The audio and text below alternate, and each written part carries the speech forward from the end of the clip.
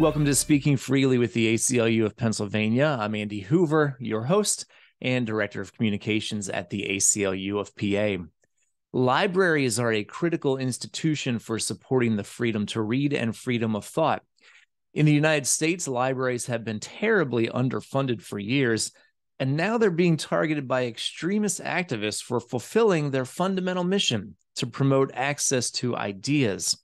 Library Freedom Project is challenging that and working to maintain the library's place in our democratic society.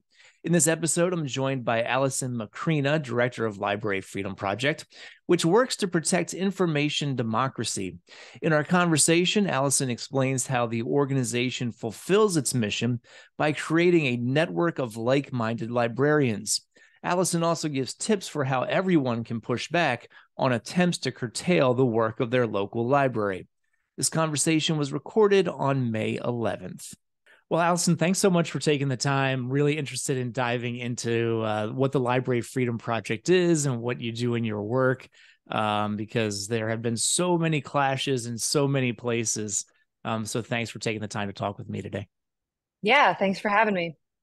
So let's start there. You're the director of the Library Freedom Project. What is the mission of your organization? Our mission is that we're radically rethinking the library professional organization by creating a network of values-driven librarian activists acting together to build information democracy.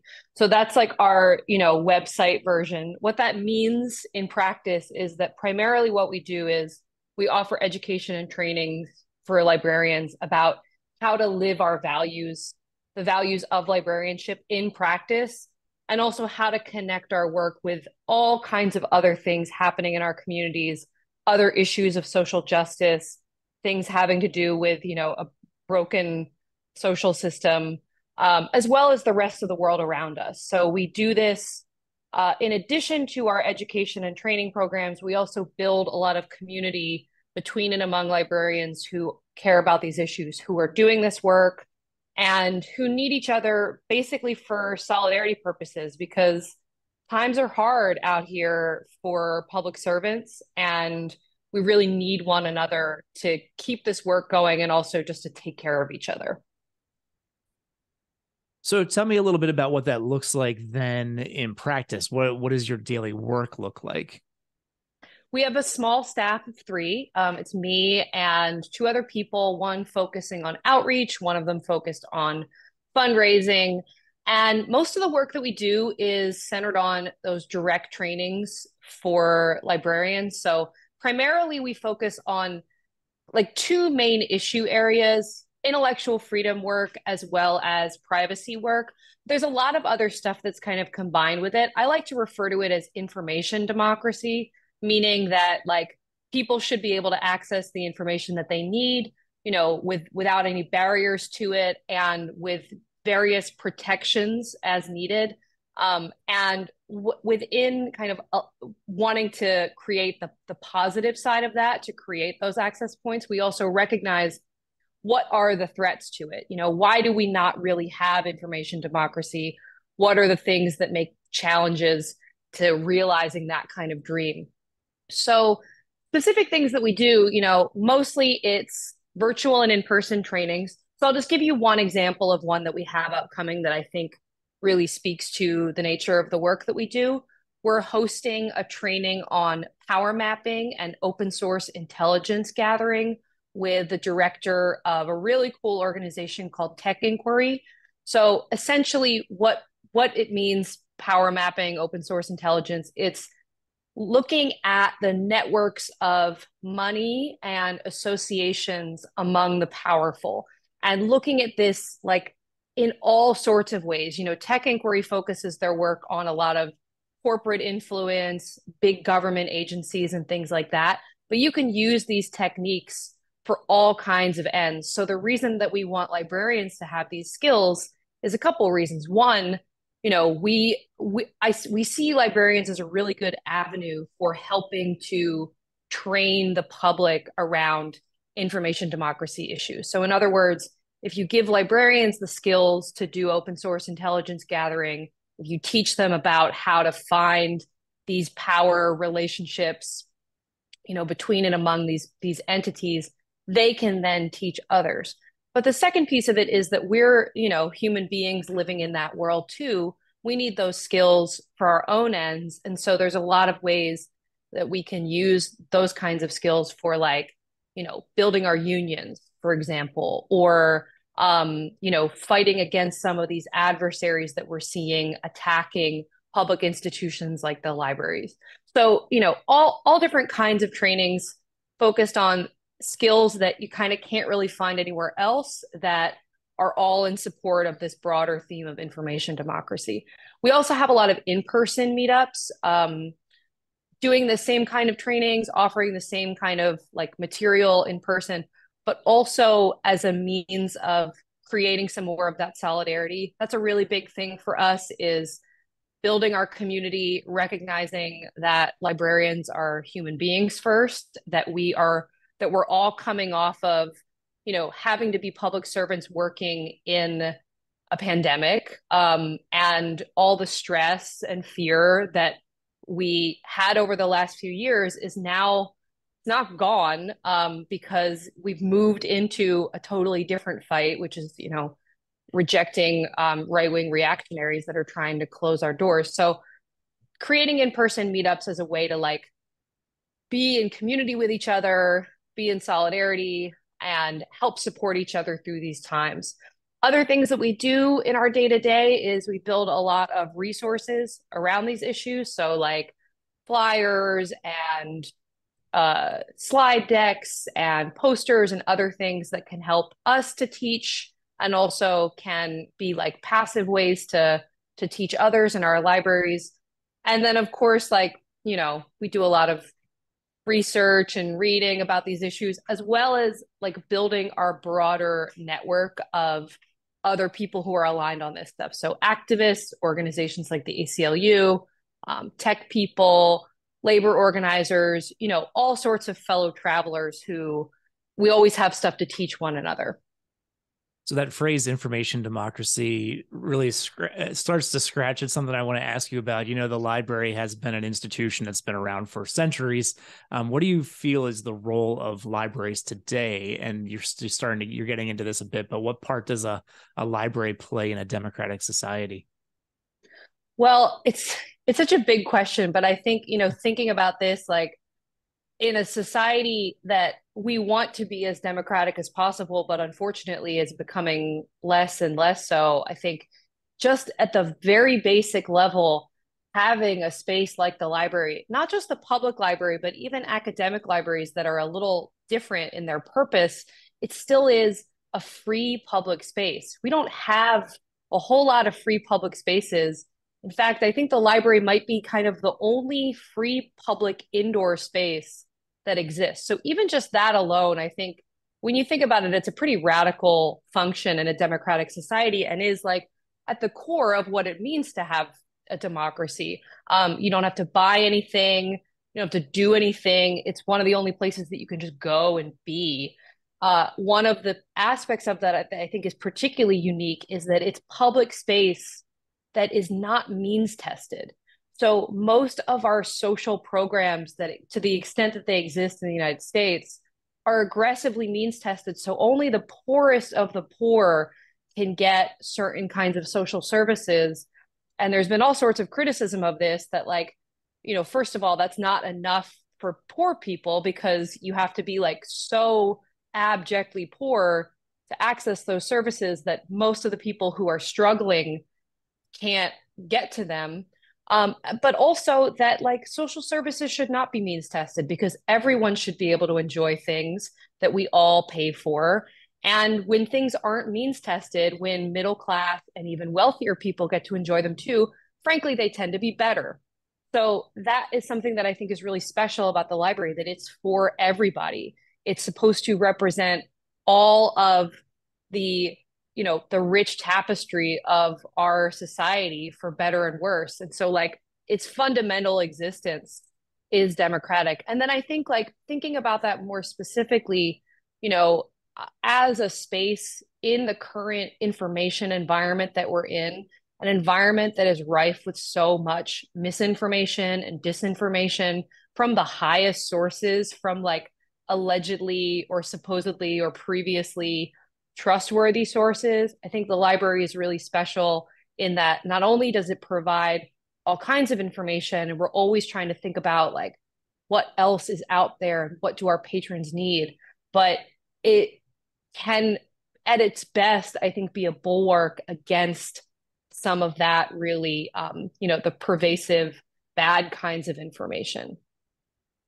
So you've alluded to this here as we've been talking, but I definitely want to ask you a bit about what you see as the threats right now to libraries, because it seems like they are numerous.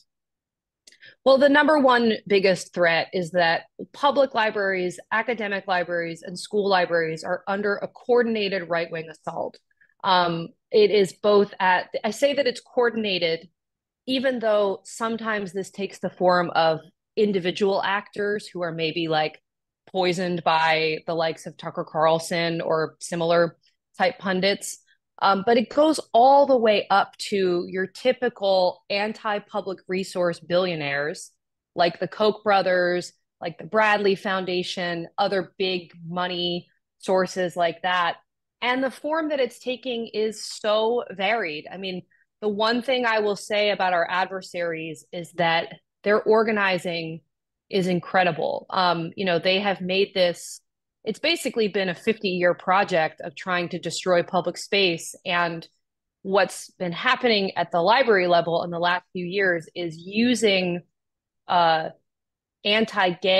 anti-LGBT, anti-trans rhetoric, as well as anti-Black, anti-immigrant rhetoric to take away resources from the library.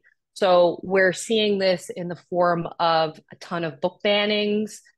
This is what we've really seen, like especially at the school level, but it's happening at public libraries all over the place.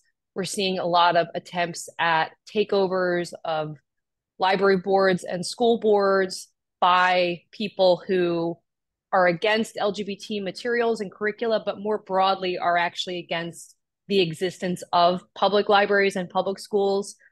And then we're seeing it, at the legislative level. I mean, I don't need to tell somebody at the ACLU what's happening with statewide legislation, that even though a lot of these attempts at passing new laws about obscenity, about so-called parents' rights, about so-called protect the children, even though many of them fail, that is not a deterrent to these adversaries. One example that I like to share when talking about this is in Virginia recently, a bunch of these bills failed.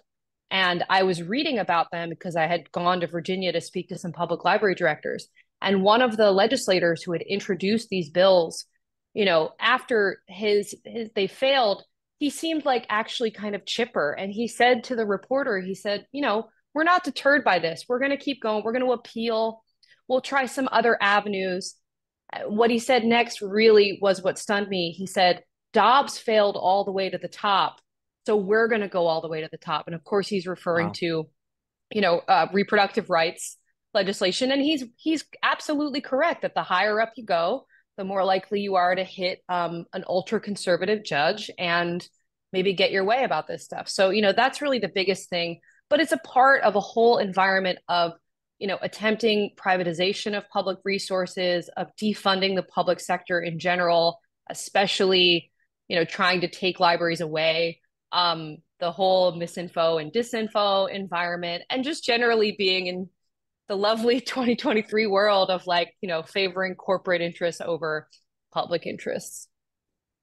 I asked you about threats, but it's dawning on me that I should ask you about wins and positives, because I'm thinking back, I don't know, maybe it was a year or two ago, there was a fight in southern Pennsylvania, I believe it was in Franklin County, or maybe Fulton County, where a library hosted, pretty sure it was an LGBTQ community group, and the local commissioners were threatening to pull their funding, but then after much community pushback and some private funding, which came in, they beat it back. You want to tell us about some wins? You want to tell us about and maybe if anybody out there is facing a threat, whether it's a threat to funding or it is a book ban, materials ban. What are your tips for how to push back? Well, the number one thing is that when we show up with our people, we always win. I mean, that's the takeaway. I wish I had come prepared with a few like specific examples of places, like names. I don't have those, but I promise if you just do a quick search, actually I'll give a resource that I think has been doing a fantastic job of tracking these fights is the website Book Riot. They have been really on top of the censorship and intellectual freedom environment and also doing a good job of cataloging the wins. But, again and again, we've seen that when we, and I mean librarians, teachers, civil liberties advocates, when we show up with our people, when we build our coalitions and go to the board meetings, when we go to protest or to counter protest, when there are, things like against story time and whatnot, when we show up with our people, we always win. Because the thing to remember is that this opposition, while it is a very organized movement, it's not a big one. It's not a popular one. No. What we lack is just people really being aware of what they can do and where they can help. Another project that I'll plug is one that is being run by an amazing organizer named Miriam Kaba. It's a project called For the People. And what they're trying to do is get values aligned folks to run for library boards, to show up at board meetings. And they have really fantastic resources about, like, you get to the board meeting and what do you say? So here's a script for you. So helping people, because people are shy, they don't know, and they're afraid to go up against like aggressive opposition forces who are frankly often pretty threatening and can be directly threatening to our community members. So there's a lot of really amazing stuff out there for helping us to figure out how do we show up and what do we say when we get there. So it's apparent on your website that privacy is one of the values of the Library Freedom Project. There's a privacy scorecard for library vendors. There's a quote from Edward Snowden. There's a bye-bye Facebook postcard. What is it about libraries and privacy? What's the connection there? It's a core value of librarianship. Privacy is, and the reason that it is because we recognize that you really can't have intellectual freedom without privacy. And more broadly, you can't have information democracy, without having as much weight to both. And by this, I mean that if you don't have the space to read, write, research freely, you can't really have intellectual freedom. If someone is watching you, if you are being censored by someone, if there's some kind of more powerful entity that is monitoring what you do, you're going to self-censor. And so most of our work prior to the current intellectual freedom fight that we're in now, most of our work at Library Freedom Project was focused on privacy. And so bigger than just the kind of basic core values issues, we recognize that poor and working people in the US are the most under threat for their privacy being at risk because they have various social service agencies that are monitoring them. In order to qualify for getting resources, you often have to reveal a lot about yourself. Obviously, the police have surveillance technology that, the likes of which the world had never seen 20 years ago. And I know that the ACLU has done a tremendous amount of work on particularly, policing and surveillance. Beyond that, the uses of artificial intelligence in our lives, all kinds of predictive decision making. There are all sorts of ways that our privacy is both threatened and also how our data is like traded as a commodity. And so we in Library Freedom Project try to break down these high tech issues in a way that regular people can understand. Again, thinking about the librarian as like a conduit for helping to educate members of the public, letting people know that their privacy concerns are totally valid, that they're not dumb because they don't understand computers, that computers are hard to understand, and that this technology is not even necessarily understood by the people who make it, that like the whole kind of black box algorithm is a real thing. And then also recognizing that, a lot of other social justice issues that we care about in the world have privacy angles. So thinking, for example, of reproductive justice. There's a major privacy issue there, that like the issue of your reproductive rights is an issue of medical privacy as it is, but also because of the way that reproductive rights have come under threat in this country, that just the act of seeking reproductive information is something that a person needs privacy for, that offering reproductive services is something that providers need privacy for, and also recognizing that a lot of those reactionary adversaries that we have are using surveillance techniques to monitor people who are on our side. And I'm talking about things like doxing, which is the practice of publishing someone's personal information online without their consent and using it to harass them or to create some kind of terror in their life. So we try to cover a lot of different issues that are valid to our communities with regard to privacy and surveillance. So you've mentioned schools, and they are a real flashpoint in these conflicts that we're having now over access to materials. Books by and about LGBTQ people are under threat. Books by and about people of color often are as well. What's your advice for school librarians and people who support diversity in school libraries? I think the first thing is to get to know what the threats are and who the adversaries are, because I think there's a lot of misinformation and lack of understanding that this is an organized movement, that it does have funding from your typical far-right funding sources. A lot of it is connected to both Koch money and just a lot of far-right Florida politicians, the whole kind of DeSantis network. So understanding who the people are and how well organized they are near you, like before anything even happens. Hopefully, folks listening are not experiencing some of these threats in the immediate sense. So getting prepared, because it unfortunately might only be a matter of time. And that doesn't matter what part of the country you're in. We're seeing this happen in every type of community, in the most conservative communities, but also a lot of this stuff has happened in like super blue Massachusetts. One of the Storytime attacks that happened when Proud Boys showed up at a Pride Storytime was in San Francisco. So recognizing that it could happen where you are and getting to know who the adversaries are.